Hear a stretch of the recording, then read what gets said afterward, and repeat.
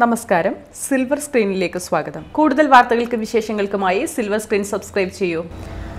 നാടിനെ നടുക്കിയ പ്രളയം ഒരു നൂറ്റാണ്ട് തികയുമ്പോൾ ഓരോ മലയാളിയുടെ മനസ്സിനെയും ഇന്നും അലിയിക്കുന്ന ചിത്രമാണ് ജയ്സലിൻ്റേത്. തൻ്റെ മുതുക് ചവിട്ടുപടിയാക്കി രക്ഷാപ്രവർത്തനം നടത്തിയ മത്സ്യത്തൊഴിലാളിയെ മറക്കാനാവില്ല മലയാളിക്ക്.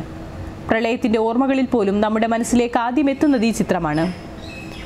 സ്ത്രീകൾക്ക് രക്ഷാബോട്ടിൽ കയറാനാണ് ജയ്സൽ കൈകാലുകൾ നിലത്തുറപ്പിച്ച് ചവിട്ടുപടിയായത്. വേങ്ങര മുതലമാട് ഭാഗത്ത് നടന്ന സംഭവം ആരോ മൊബൈൽ ഫോണിൽ പകർത്തി. ആ വീഡിയോ ജയ്സലിൻ്റെ ജീവിതം തന്നെ മാറ്റിമറിച്ചു. മലപ്പുറം താനൂർ സ്വദേശിയുടെ പെരുമ കരയും കടന്നു. ചോർന്നൊലിക്കുന്ന ജയ്സലിൻ്റെ വീടും അവിടുത്തെ ദാരിദ്ര്യവും പുറം ലോകം കണ്ടു.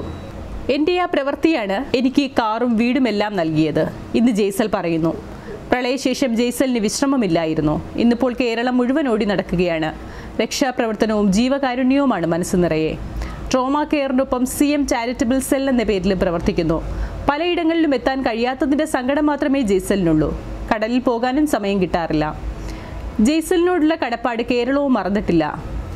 SYS പ്രവർത്തകരാണ് പരപ്പരങ്ങാടി ആവിൽ ബീച്ചിൽ വീടുണ്ടാക്കി കൊടുത്തത്. ഇറ മോട്ടോഴ്സിൻ്റെ മഹേന്ദ്രയുടെയും സമ്മാനമായിരുന്നു കാർ. പ്രവാസിയുടെ അതിഥിയായി 8 തവണ ഗൾഫ് നാടുകളിലെത്തി. സഹായവുമായി പലരും ഇപ്പോഴും വരുന്നുണ്ട്. അത് തന്നേക്കാൾ ആവശ്യമുള്ളവരിലേക്ക് തിരിച്ചുവിടുകയാണ് ഈ യുവാവ്. ഞാൻ ചെയ്തതൊന്നുമല്ല, എന്നേക്കാൾ ചെയ്തവരും പ്രയാസപ്പെട്ടവരും ഏറെയുണ്ട്. എൻ്റേത് പുറം ലോകം കണ്ടെന്നു മാത്രം. അത് പടച്ചോൻ്റെ തീരുമാനമായിരുന്നു. അതുകൊണ്ടാണല്ലോ ഇങ്ങനെയൊക്കെ. ജയ്സലിൻ്റെ വാക്കുകളിൽ വിസ്മയം നിറയുന്നു. പരപ്പനങ്ങാടി ഒറ്റമുറി വീട്ടിലാണ് ജയ്സൽ മുമ്പ് കഴിഞ്ഞിരുന്നത്. ഭാര്യയെ 3 കുഞ്ഞുങ്ങളും അടങ്ങുന്നതാണ് ജയ്സലിൻ്റെ കുടുംബം. വീടോ കാറോ മറ്റെന്തെങ്കിലും പാരിതോഷികമോ ഒന്നും ജയ്സൽ പ്രതീക്ഷിച്ചിരുന്നില്ല.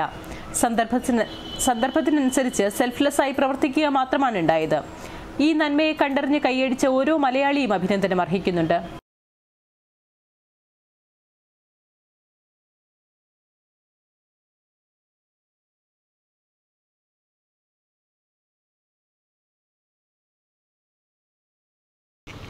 News desk silver screen.